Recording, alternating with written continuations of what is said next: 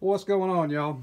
On today's episode of watching paint dry, evidently this stuff's pretty cool for y'all, so I'll keep it up. I think I may have already updated these, but customers coming to pick these up today, they've been here for a little while. I got a pair of 572s that got the new wrap kit, and some fancy West Coast dogs, fresh air filter, just quick service all the way around. We've got the Husqvarna Diagnostic tool, and this hooks up to a USB port, goes to the box, and plugs into the carburetor. This is the cable to the box, and this plugs in right there on top. Right there. So these are a whole lot easier to access than the old days of having to unplug it from in here. You really had to be a contortionist to get it. One other thing I want to mention, even though Husky's always been famed for really good filtration, and this is decent, but you know, I don't know if you can catch it in there with the light, but there's still a fair amount of fines getting by. I guess I'll suggest on the base of that, maybe just putting the thin film of grease. That'll help. I don't think it's coming through the filtered media, but anyway, let's get on with this. So I've got it plugged in. Let's see if I can't get this set up just so get you guys a good view. All right, so I've already just plugged it in. It recognized the saw, the serial, and then we can go up here to operating history, and see if we can't zoom in a little bit there.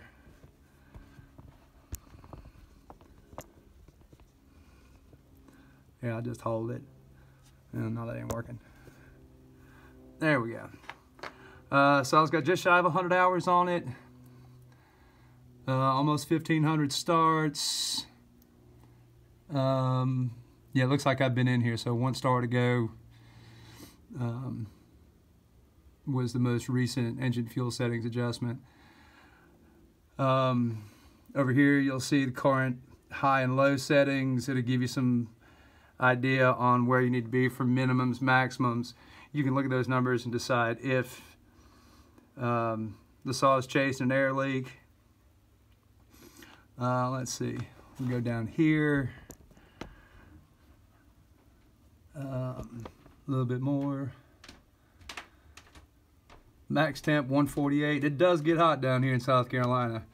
And then we get to see a look at,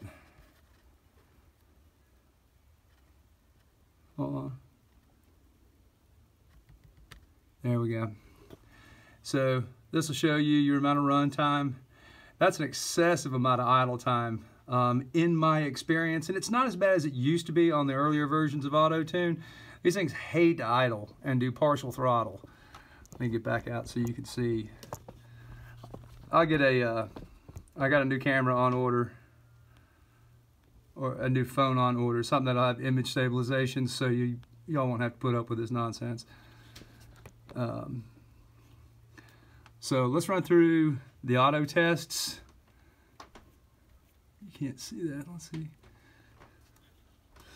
All right, so we're gonna run auto tests, and this is, you know, just reminds you how little electronics are on these, you know, so don't get all freaked out over it. So we're gonna start this. All right, so it's actuating the solenoid. You can hear that clicking noise, nice and healthy. I'll say yes, I can hear it. It'll go on to the next one. Temperature 77 degrees. That's right, I got the wood stove on in the basement and I'm roasting because it warmed up today unexpectedly. Okay, now it's going to,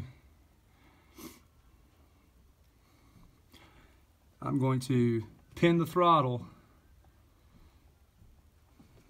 and then hit continue. Okay, And then shows me that I now have my finger off the trigger and there's no throttle.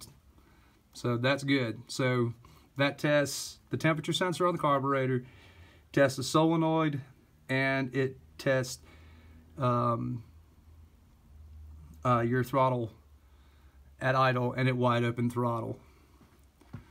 Alright, and then there's an option for updating firmware. Now this is pretty cool, and I don't know.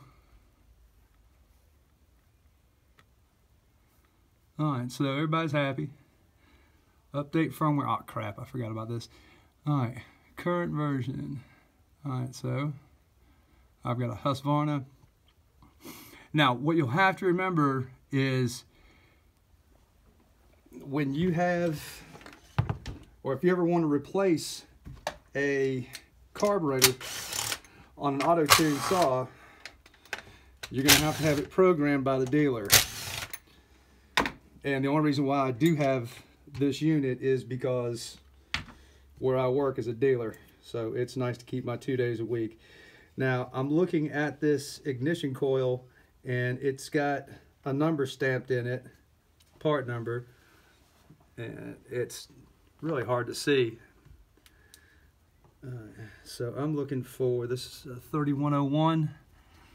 It has to match the carburetor to the ignition coil. It does not recognize, or won't automatically recognize. Okay, so currently this is 4.44 or 4.0.44, and I would assume that would be the original firmware that was installed in this. We're up to 4.0.60. I think this is super cool because as they get better fuel settings, timing advance curve, that's one of the things that both Steel and Husqvarna do in those parameters. It can just not only adjust and meter the fuel, it does advance and retard the timing as it needs it to control heat. You know, think of Auto Tune and M-Tronic as something very simple. It's trying to get as many RPMs as it can get while it's under load without going over a certain heat limit. You know, if you lean a saw out, it starts to get hot. That's bad. So it will start adding more fuel in to richen it up just a little bit. And, you know, all this is done at 10 times a second in very small increments. So, you know, for those people that think it takes tanks and tanks and tanks of gas, that's not the thing. Usually about 4 or 5 cuts, you know, with the bar buried. And you know, let the saw, when you're trying to get a saw to act correct, if it's a little out of whack or out of tune, you know, go find the log, stick your bar in there, and don't dog it in. Nice, steady, firm. The more consistent you are, the faster it will start making adjustments. Don't make the software chase you, dogging around, being inconsistent. So nice, firm, steady cuts. Make it work for the RPM, but don't stuff it. And you know, 3 steady cuts in a 20-inch log, 4 steady inch cuts in a 20-inch log, and it's 99% dialed in. And it will continue to tweak as it runs, based on, you know, whatever fuel you drop in it, and air temperature, humidity. Even though it doesn't recognize that, those things, you know, your altitude as well, factor into how much fuel's needed. You know, the closer you are to sea level, the more fuel you'll need. The air's denser. If you're up in the mountains, the air's thinner, you need less fuel. So anytime you make a sweeping change in altitude, you know, it's always good to make a few cuts before you get rolling to kind of get it acclimated to its new environment. And that's basically it. You know, we've been able to upgrade the firmware. We've seen the operating history on it. We've tested the electrical components, and this saw is ready to go. Nice, quick, easy, and typically you'll find a small bump in performance after upgrading the firmware, just because they're really fine-tuning the fuel settings and what they can get away with ignition-wise. All right, well, I hope you enjoyed this episode of paint drying and some shaky footage. Oh, ashtray. Anybody want to take a guess which saw that's off of? What that muffler cover goes to? Leave that in the comments. Thanks, fellas. Y'all have a good day.